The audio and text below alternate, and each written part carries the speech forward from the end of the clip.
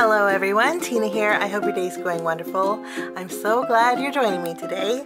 Today we are going to make a fruit salad. Yes, we are. This is the very cute, pretty Pink Posh fruit salad stamp set. This is new, part of the June 2023 release over at Pretty Pink Posh shop. I love the size of these, and I love how the images here are just so super easy to color in. So I will be using this to create my fruit salad. And although we're not going to make a fruit salad, we're just going to make a bowl of fruit with one fruit. I'm partial to the peach and then the peach slice too. So we're going to use the coordinating dies to cut those images out.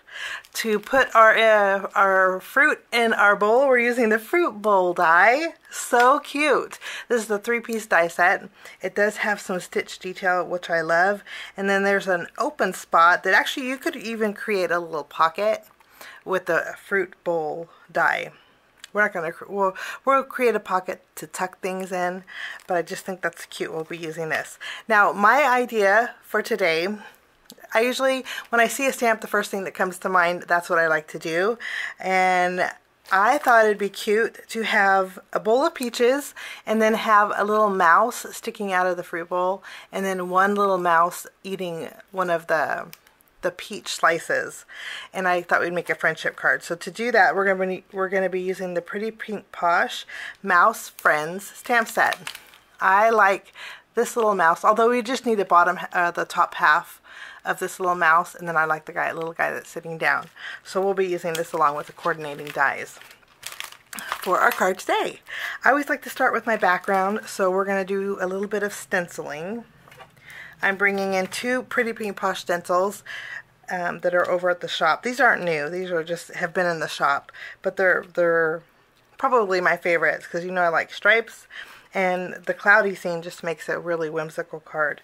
This is the Layered Cloud Stencil. It's a 2-piece stencil set, and then this one here is the Diagonal Stripes stencil, I believe. I'll link it down below to give you the correct name. But I thought for my background, we will stencil on a peachy color cardstock. And then for my fruit bowl, I always like to have a home for my scene, and so I thought we'd create a little cloudy scene for my fruit bowl to have a home on. So we are going to start first with the clouds. I mentioned this is a 2-piece layering set. Now, I wanted a neutral background, so to do that, I'm bringing in some gray ink. This is Simon Says Stamp's Earl Grey ink, and you know, I don't want the card to be dreary, so I'm going to go really light with the gray ink on my background. I want it just to be subtle, so I'm going to add a little bit of color,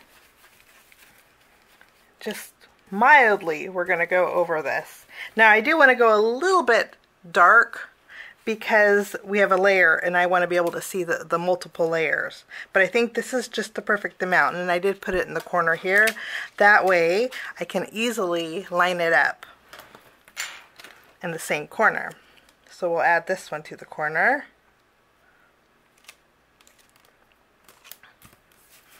And then I'll add a little more ink. Maybe going a little bit lighter over this one.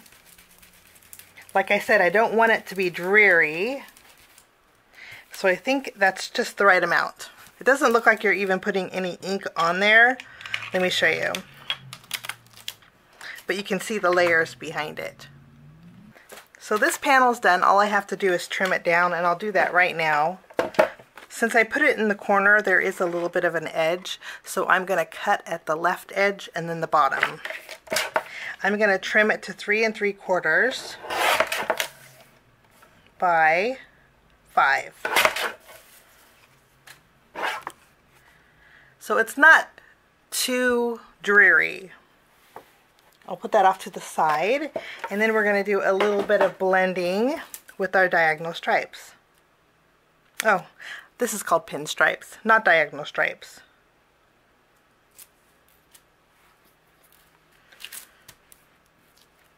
We will tack this down. Now this one I want for a tone on tone, so I'm going to bring in my blending brush, and I'm just going to add a little bit of my orange ink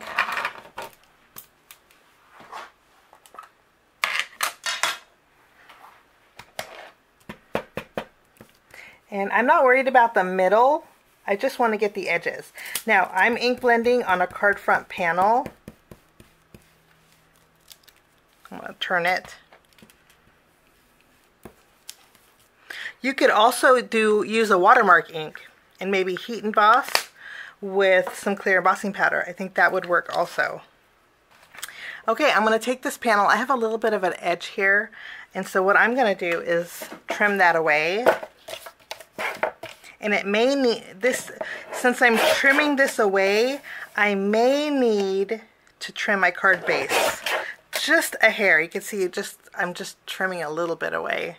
So if you need to trim your card base just a hair, then that's okay.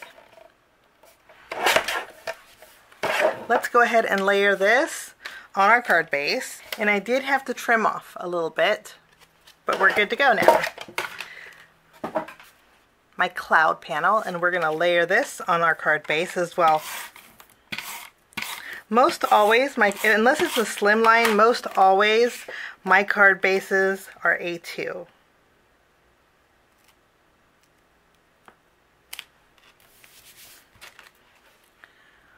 Now I'm going to put this off to the side, and we are going to do some stamping with our fruit. I'm just going to use an acrylic block, and we will grab our images.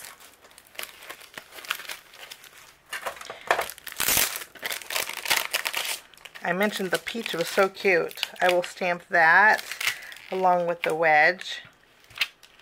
And I'm going to stamp my sentiment that says "You're a peach" too. And we'll end up trimming that out.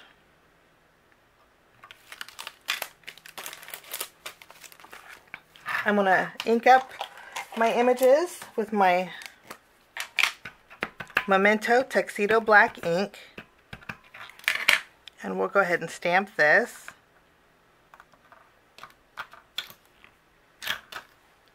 Perfect. And I'm going to keep my ink out, and then I'm going to put these away, and I'll grab my little mice. I will go ahead and ink our little mice. We'll stamp these. Wonderful. Now I want a bowl filled with fruit. I'm only stamping one now, but off camera I'll stamp some more because I want to color them all the same way.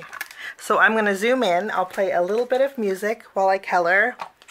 Before I zoom in, I want to share with you the colors that I'll be using.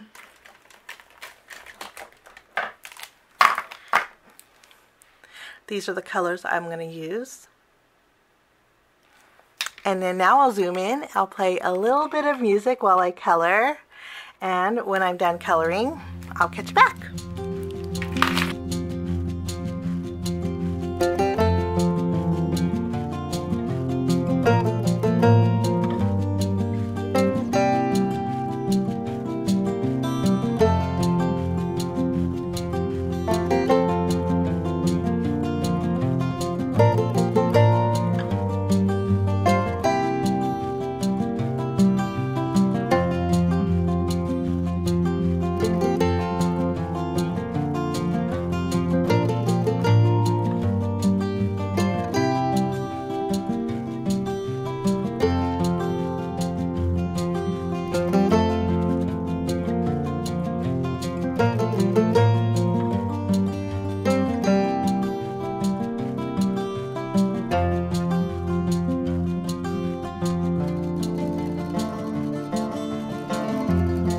Okay, coloring is all done.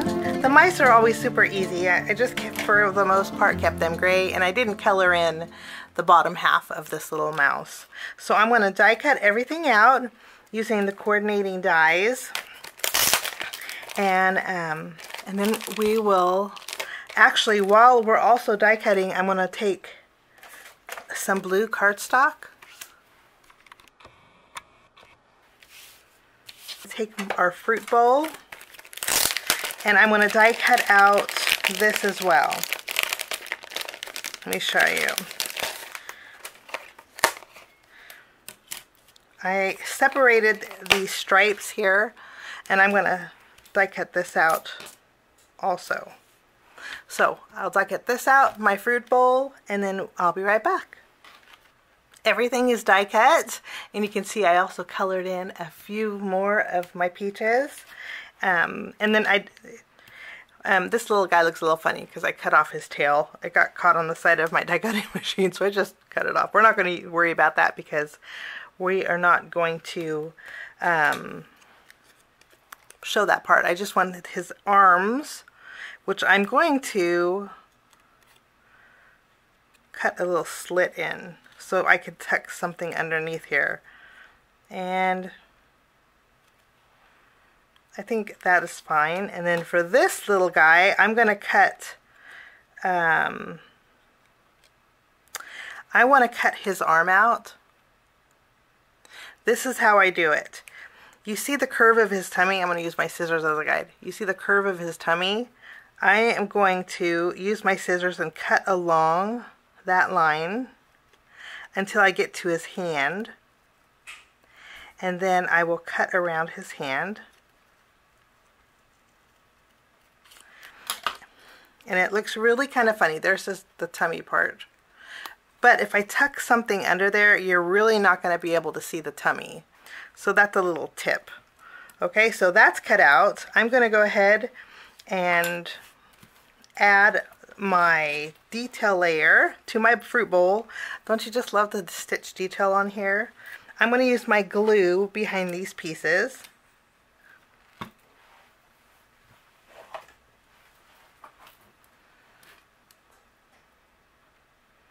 And I'm just going to center them in between the stitches.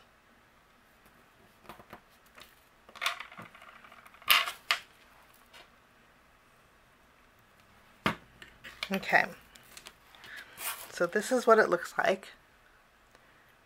We have a little bit of dimension there. Now to give it a little more dimension, I'm going to take that same gray ink that we used for our cloudy background. I have the brush on my desk.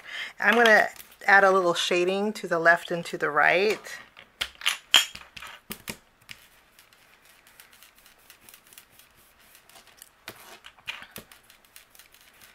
And also a little bit on the bottom. I put adhesive around on the bottom of my bowl, but only around here. I didn't put any at the top or any over here because we're going to do some tucking with this. So I'm going to layer both of these together. And then I'll flip this around and we're going to layer it with some foam tape on our card. That's a good spot. Okay, now we're going to take this little guy. I'm going to add some adhesive behind it. And I'm going to put a foam square behind the top of him. He's going to go in first. And remember, we cut his hand, so his hand can kind of overlap on the bowl.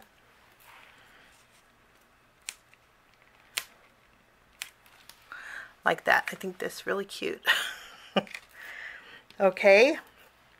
And then what we're going to do is go ahead and fill in our background with our peaches. The ones that are in the bowl, I'm not going to add any adhesive, any foam tape to. And the ones behind it, I'm not either.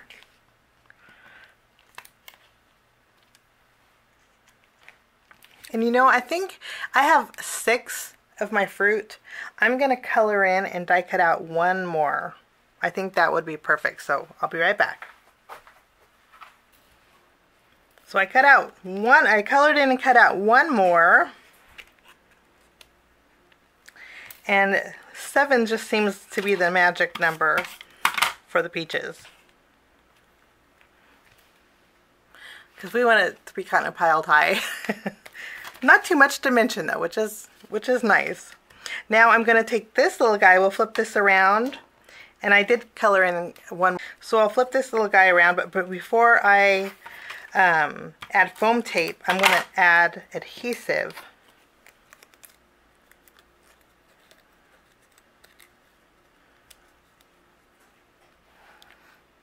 Like so, and then we can add adhesive behind him. Or maybe we should have this little guy holding it.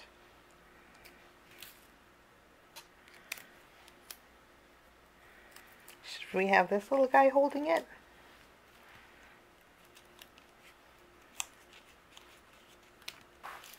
For finishing touches, I'm going to bring in some pretty Pink Posh sparkling clear jewels. And we're going to add a few gems around our image. I'll just use my glue for that.